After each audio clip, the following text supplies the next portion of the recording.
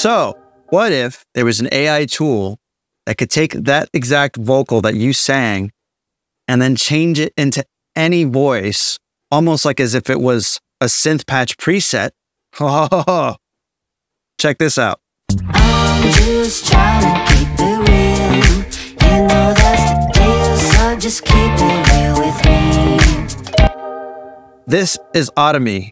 So what exactly is Audimee and why am I ranting and raving about it? Something that happens a lot in the production world is when you're writing a song, you will very commonly just lay down some scratch vocals, or if you have the budget for it, you would normally bring in a singer that sounds close to maybe who you'd be wanting to pitch the song to. So if you're trying to pitch a song to maybe, I don't know, somebody like Beyonce, you would probably bring in a singer that has a similar tone and range to Beyonce, so that if you do end up getting the chance to pitch it to someone like Beyonce, the song's already in her key and feels very much comfortable with something that she would sing.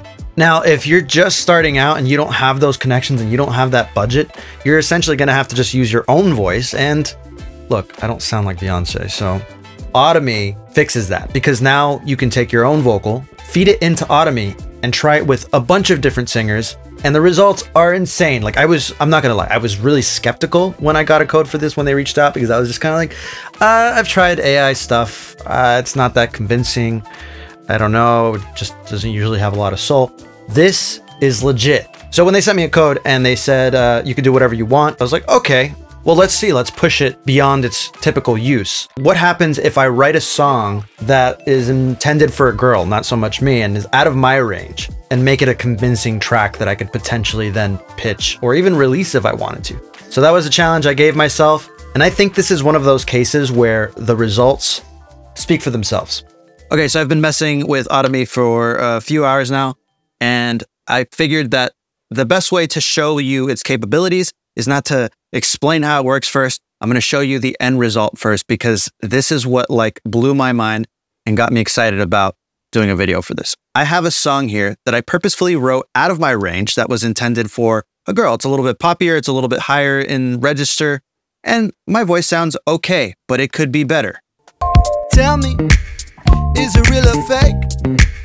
Cause I don't wanna waste my time on something artificial. Not terrible, right? But if I was producing this song, I would do something different. So that's where Audimee comes in. I'm able to feed that exact audio that you just heard of my voice into Audimee's AI algorithm craziness and pick from a library of voices to then get something like this. Tell me, is it real or fake? Cause I don't wanna waste my time on something artificial. But before we go on, I'm gonna go back a little bit and explain to you how I even got there. So again, I wrote a song with the purpose of writing it slightly out of my range. So my test was, can Audimee take a guy's voice like mine that's not singing quite in the perfect range and then translate it to a girl's voice and make it sound legit? So obviously this AI isn't just gonna sound amazing on its own. You still need to write lyrics, come up with a melody, and perform it well. So I went through and I wrote some lyrics and some melodies, and I recorded it quite a few times because I wanted it to sound pretty good. You're gonna get out what you put in. All this is gonna be doing is changing the vocal qualities of the recording. It's not gonna fix your performance, so if you're hitting some bad notes, if you're off time, if you're off key, any of that stuff, it's not gonna work well. So I went through and performed it as well as I could. I recorded that. And then the first part of the process is you solo your track where you're singing, get rid of any effects that you have. You're gonna record it as clean as you can. You're gonna wanna export it with at least a bar before so that you know how to line it up once you do that. I exported that. I decided to go with my girl Becky here because I liked how Becky's voice was a little airy, kind of has a little bit of that indie pop edge, not super bubblegum, and I kind of like that. So what you're going to do next is you're going to upload your file into the input. You also have the option to start recording directly from the browser. I don't really see much of a point for this other than to like maybe play around with the different voices, but I wouldn't use it because there's no way to like set it to a grid or anything like that. But it's nice that it has it, I guess. I upload my sample here. I can preview it. Tell me, is it real or fake? And that's right. That is without music, that's soloed out, and there's no effects on that. So that works. You also have a pitch shift setting, which I'll explain later. For now, I'm going to leave it at 0. And you hit convert. So now Audimee is taking your vocal and processing it through their AI and basically taking my voice and throwing it to Becky's algorithm and saying, hey, Becky, sing this song for me and match it exactly. And that's what it's doing. This will take a few seconds, minutes, depending on your length, but never more than 5 minutes. I think the most I waited was like 45 seconds. Mind you, I'm only doing half of a song. Anyways, here it is. And you're going to hear that it's identical to what I uploaded in terms of how I sang it, but with Becky's voice. Tell me, is it real or fake? 'Cause I don't wanna waste my time on something artificial. And that sounds pretty great for what it is. Yes, there's going to be a few little artifacts and stuff, but that just sounds crazy to me. Like the fact that I can literally just export something, convert it, and within a minute have an entirely new singer on my song is insane. So I'm going to download it. Then I've already thrown it into the session here, and you'll see that it even has that bar that I added before so that I know where to line it up. And I drop it in, and it's like you have a new singer on your track. Tell me, is it real or fake? 'Cause I don't wanna waste my time on something artificial. I mean, it's incredible. It's a game changer for producers, in my opinion. So here, when I zoom in a little bit, you'll see that my vocal is in the blue. Becky's vocal is in the bottom in the pink. And you'll see that it even matches when I'm taking breaths and little clicks and stuff like that.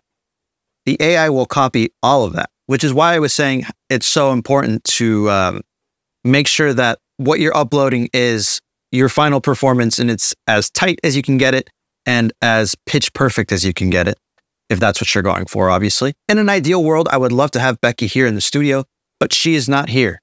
And so this is the next best thing. I can now show people that maybe I want to pitch this song to this version of the song with AI Becky on it. And it's going to be a lot closer to the final song that I envisioned than if it was just with my voice. And I can't tell you how many times I've written and recorded a song that I knew my voice didn't work very well on, that I showed to somebody or I pitched it to somebody, and it died before it even really got to the end of the song because they heard my voice and they're like, yeah, it's not working. It's not the song. But in my head, I was like, no, this is a good song with the right singer.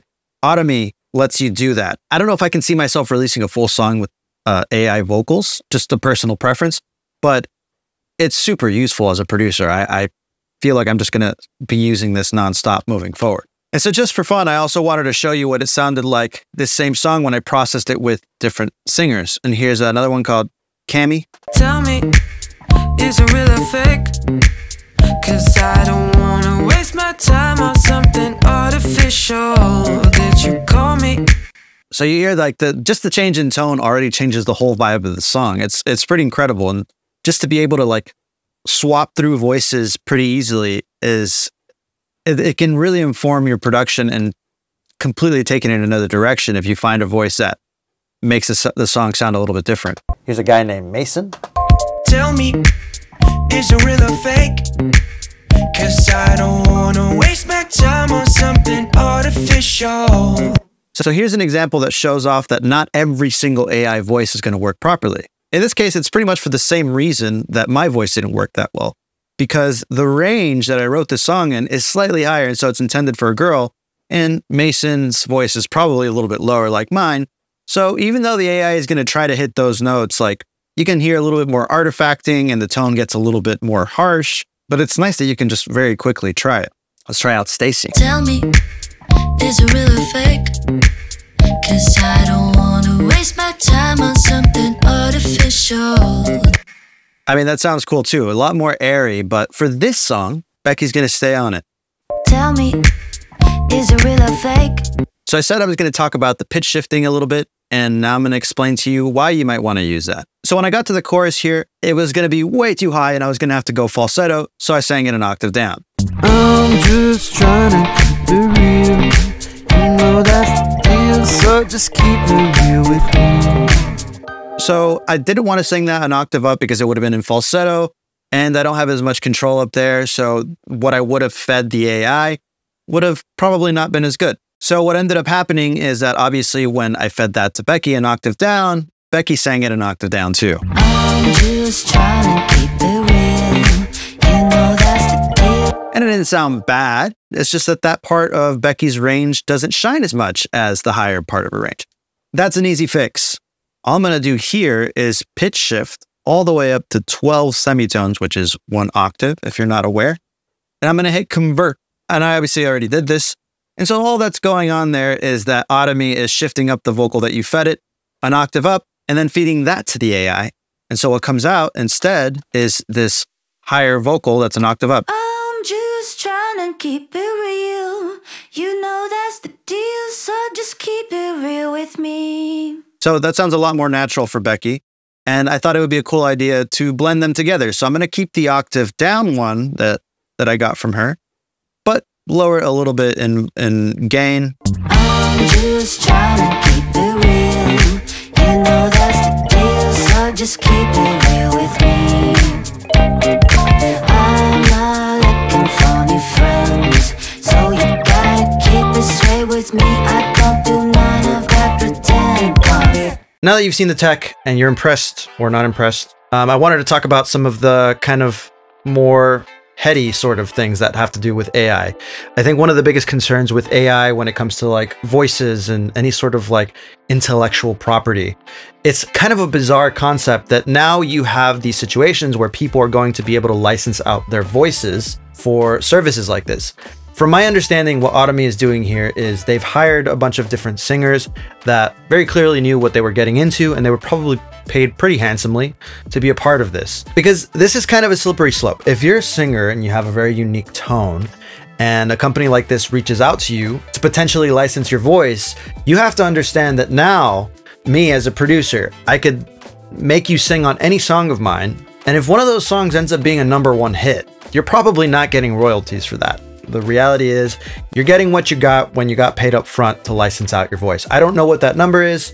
They don't disclose that information, but I assume if it's anything like what I've seen going on around in the standard industry, it's a pretty high number. And even though that number might be pretty high, that money doesn't last forever. And so if you're ever considering doing this and a company approaches you about this, really think about it. I don't know if they have some kind of royalty system set up, but we're gonna really see things like this happening really quick and evolving extremely fast.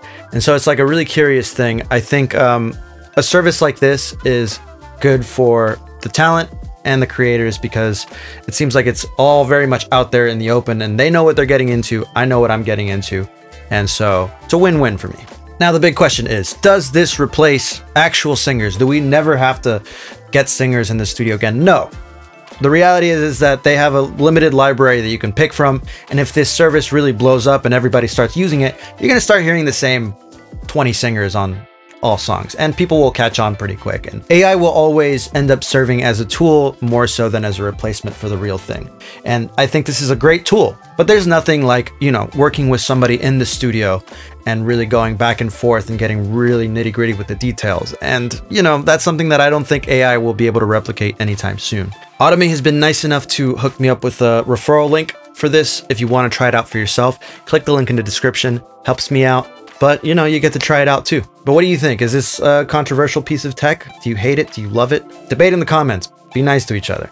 But if you like this content, please go ahead and subscribe and like it. And, well, check out more of my content if that's your thing. But that's it for today. Thanks for watching. Take it easy.